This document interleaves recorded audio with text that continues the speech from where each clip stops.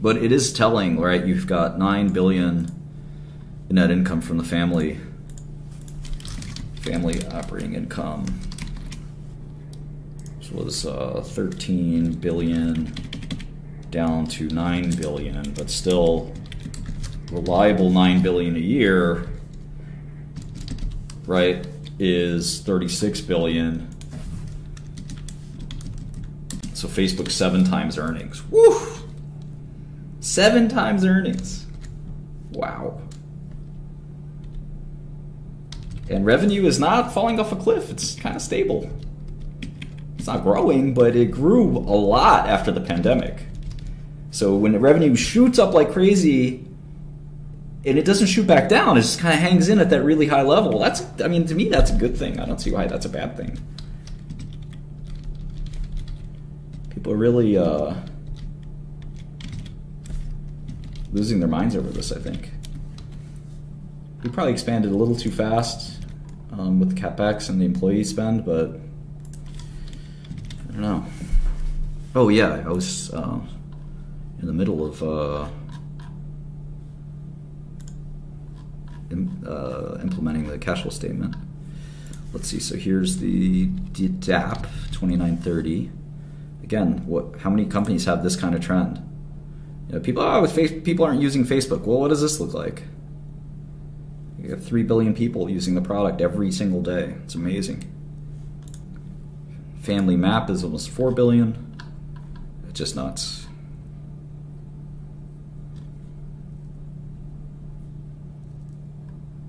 Yeah, so revenue is you know, was in this 20 billion range. You can't see this part of the chart, but bumped up to this 28 billion range and has been hanging in there just fine. So to me, there's the daily actives, 1984. How much is US of that? 197. 2960 US Canada MAU. You got Asia continuing to grow. Rest of the world continuing to grow. Europe is flat. Here's the DAU 2958. And this is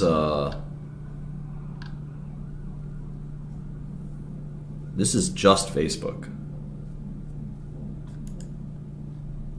So this is not Instagram, this is not WhatsApp. So the Facebook MAU is the highest number it's ever been, 266.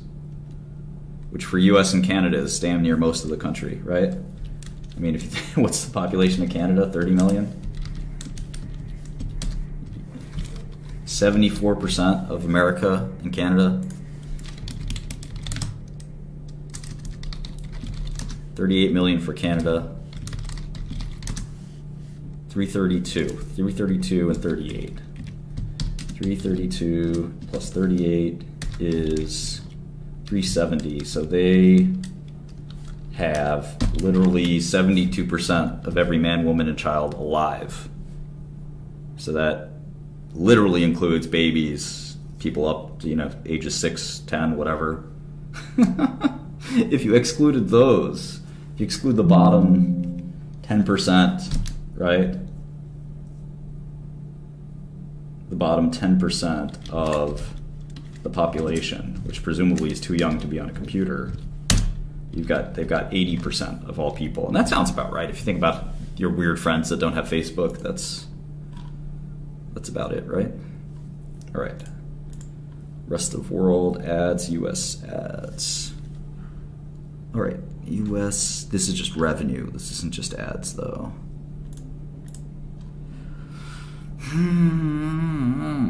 I need the total number, but this includes shit like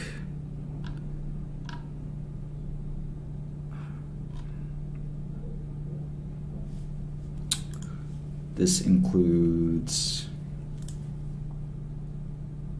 reality. Oh, no, here it is. Perfect. 12,760. The ad number is in black, and the reality number is up here, and the total number is up here. Perfect. That's exactly what I needed.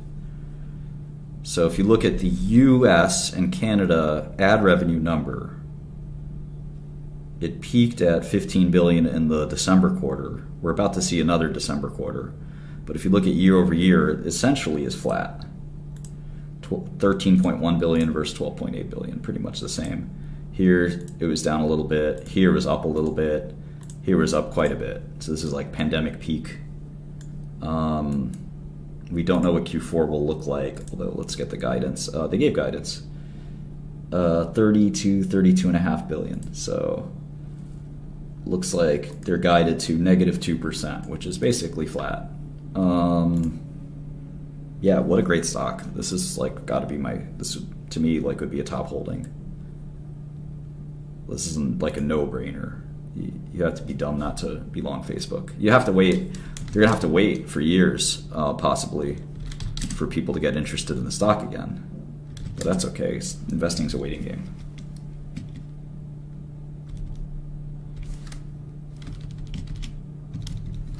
Investing transfers money from the impatient to the patient.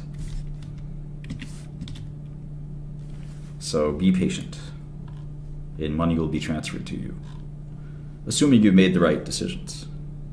You can be as patient as you want on AMC, you're probably not going to get paid.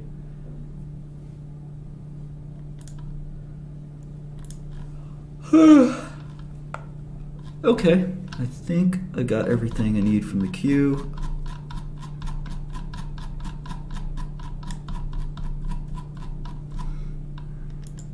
We won't get the next quarterly report until January, so it'll be a little while. We're in the midst of Q4.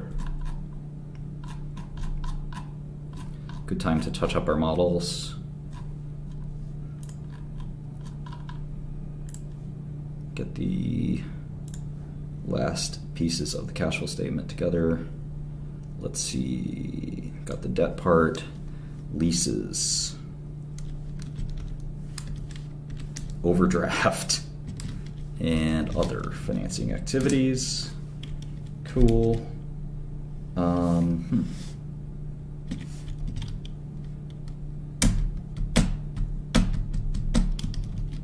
Yes, okay, that's the right number. Exchange rates. Okay. Also correct. Great, now we just need head count. Look at the head count. It's wild. 87, wow. Look at all the people they added for no reason. They probably did not need to do that.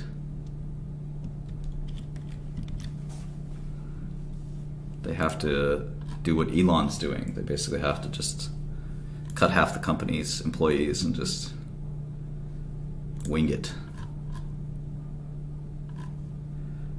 We published a newsroom post announcing a planned layoff. See, that's what's so crazy to me, right? Like you go from 60,000 people to 90,000 people, and then you fire all of them. Like,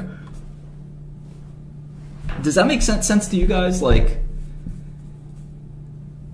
we're gonna hire 20,000 people. You know what? We're gonna fire them.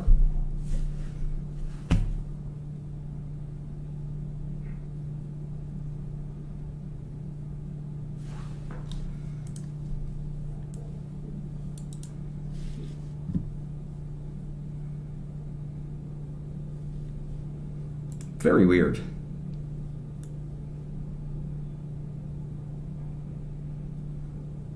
I mean, it's better than not reacting, right? I guess you better, if you're going to make a mistake, you might as well fix it. Mark Zuckerberg just shared the following with Meta employees. Today I'm sharing some of the most difficult changes we've made in Meta's history. I've decided to reduce the size of our team by about 13%. and let more than 11,000 of our talented employees go. We are also taking a number of additional steps to become a leaner and more efficient company by cutting discretionary spending and extending our hiring freeze through Q1. I want to take accountability for these decisions and for how we got here. I know this is tough for everyone, and I'm especially sorry to those impacted. How did we get here? At the start of COVID, the world moved rapidly online, and the surge of e-commerce led to outsized revenue growth. Many people predicted this would be a permanent acceleration that would continue even after the pandemic ended. I did too, so I made the decision to significantly increase our investments. Unfortunately, this did not play out the way I expected. Not only has online commerce returned to prior trends, but the macroeconomic downturn, increased competitions, and ad signal loss have caused our revenue to be much lower than I expected. I got this wrong, and I take responsibility for that. In this new environment, we need to become more capital efficient. We've shifted more of our resources onto a smaller number of high priority growth areas, like our AI discovery engine, our ads and business platforms, and our long-term vision for the metaverse. We've cut across our business, including scaling back budgets, reducing perks, and shrinking our real estate footprint. We're restructuring teams to increase our efficiency. But these measures alone won't bring our expenses in line with our revenue growth, so I made the hard decision to let people go. How will this work? There's no good way to do a layoff, but we hope to get all the relevant information to you as quickly as possible, and then do whatever we can to support you through this. Everyone will get an email soon letting you know what this layoff means for you. After that, every employee will have the opportunity to speak with somebody to get their questions answered and join information sessions. Some of our details in the US include severance. We will pay 16 weeks of base pay plus 2 additional weeks for every year of service with no cap. PTO, we'll pay for all remaining PTO time. RSU vesting, everyone impacted will receive their November 15th, 2022 vesting. Health insurance will cover the cost of healthcare for people and their families for 6 months. Career services will provide 3 months of career support with an external vendor, including access to unpublished job leads. Immigration support. I know this is especially difficult if you're here on a visa. There's a notice period before termination and some visa grace periods, which means everyone will have time to make plans and work through their immigration status. We have dedicated immigration specialists to help guide you based on what you and your family need. Outside the US, support will be similar, and we'll follow up soon with separate processes that take into account local employment laws. We made the decision to remove access to most Meta systems for people leaving today, given the amount of access to sensitive information. But we're keeping email addresses active throughout the day so people can say farewell. While we're making reductions in every organization across both the family of apps and reality labs, some teams will be affected more than others. Recruiting will be disproportionately affected, since we're planning to hire fewer people next year. We're also restructuring our business teams more substantially. This is not a reflection of the great work these groups have done, but what we need going forward. The leaders of each group will schedule time to discuss what this means for your team over the next couple days. The teammates who will be leaving us are talented and passionate, and have made an important impact on our company and community. Each of you have helped make Meta a success. Not as much as me, but each of you have helped. And I'm grateful for it, because I'm one of the richest people there is. I'm sure you'll go on to do great work in other places. What other changes are we making? I view layoffs as a last resort. So we decided to rein in other sources of costs before letting teammates go. Overall, this will add up to a meaningful cultural shift in how we operate, even though I doubled CapEx spending year over year. For example, as we shrink our real estate footprint, we're transitioning to desk sharing for people who already spend most of their time outside the office. We'll roll out more cost-cutting changes like this in the coming months. We're also extending our hiring freeze through Q1 with a small number of exceptions. I'm going to watch our business performance, operational efficiency, and other macroeconomic factors to determine whether and how much we should resume hiring at that point. This will give us the ability to control our cost structure in the event of a continued economic downturn. It will also put us on a path to achieve a more efficient cost structure that we outlined to investors recently. This is a sad moment, and there's no way around that. To those who are leaving, I want to thank you again for everything you've put into this place. We would not be here today without your hard work, and I'm grateful for your contributions. To those who are staying, I know this is a difficult time for you too. Not only are we saying goodbye to people we've worked closely with, but many of you also feel uncertainty about the future. I want you to know that we're making these decisions to make sure our footing is strong. I believe we are deeply underestimated as a company today. Billions of people use our services to connect, and our communities keep growing. Our core business is among the most profitable ever built, with huge potential ahead. And we're leading in developing the technology to define the future of social connection and the next computing platform. We do historically important work.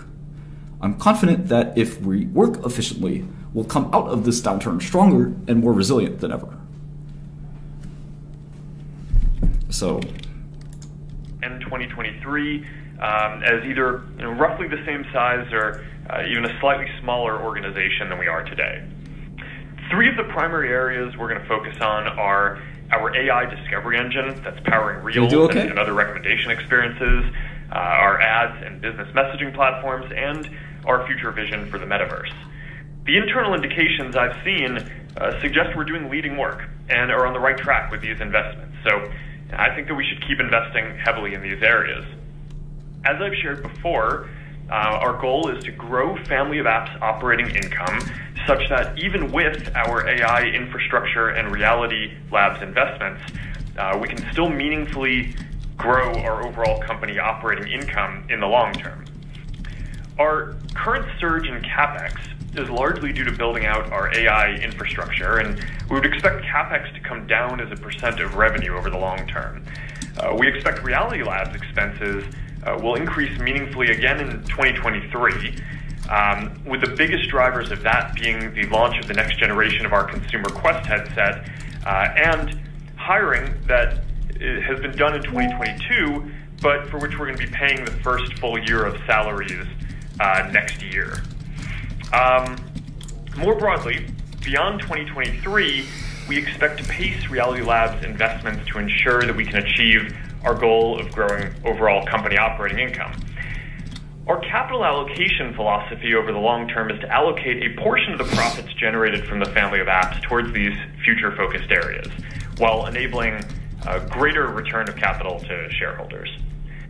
All right, now I'd like to share some updates on the progress that we're seeing in these product areas. Our AI discovery engine is playing an increasingly important role across our products, especially as advances enable us to recommend more interesting content from across our networks and feeds that used to be primarily driven just by the people and accounts you follow. So this, of course, includes Reels, which continues to grow quickly across our apps, both in production and consumption. There are now more than 140 billion Reels played across Facebook and Instagram each day. That's a 50% increase from 6 months ago. Reels is incremental to time spent on our apps. The trends look good here, and we believe that we're gaining time spent share on competitors like TikTok. Over time, I expect a few things to set our products apart here. First is that our discovery engine work allows us to recommend all types of content beyond Reels as well, including photos, text, links, communities, short and long form videos, and more. Second is that we can mix this content alongside posts from your family and friends, which can't be generated by AI alone. And third, as more social interactions move to messaging, we're developing a flywheel between discovery and messaging that are going to make these apps stronger. On Instagram alone, people already reshare Reels 1 billion times a day through DMs. Moving to monetization, I've discussed in the past how the growth of short-form video creates near-term challenges, since Reels doesn't monetize at the rate of feed or stories yet. That means that as Reels grows, we're displacing revenue from higher monetizing surfaces. I think this is clearly the right thing to do so that way Reels can grow with the demand that we're seeing, but closing this gap is also a high priority. Even with the progress we've made, we're still choosing to take a more than $500 million quarterly revenue headwind with this shift, but we expect to get to a more neutral place over the next 12 to 18 months. I mentioned last quarter that Instagram Reels had crossed a $1 billion annual revenue run rate. We continue scaling monetization across both Instagram and Facebook, and the combined run rate across these apps is now $3 billion. Beyond Reels, messaging is another major monetization opportunity. Billions of people and millions of businesses use WhatsApp and Messenger every day. This is finance chat, so if you're not going to talk finance, this is not the place to be. Create valuable experiences. We started with click-to-messaging ads, which lets businesses run ads on Facebook and Instagram. That oh man, now I'm stuck talking like Mark Zuckerberg. Instagram Direct, so they can communicate with customers directly. And this is one of our fastest-growing ads products with a $9 billion annual run rate. And this revenue is mostly on click-to-messenger today, since we started there first. But click-to-WhatsApp just passed a $1.5 billion run rate and growing more than 80% year over year. Paid messaging is another opportunity that we're starting to tap into, and it continues to grow quickly, but from a smaller base. We're putting the foundation in place now to scale this with key partnerships like Salesforce, which lets all businesses on their platform use WhatsApp as the main messaging service to answer. Yeah, I still think $200 a share is the right price for Facebook, and it's trading at around 100, so around a double. And I don't assume any heroic revenue growth going forward.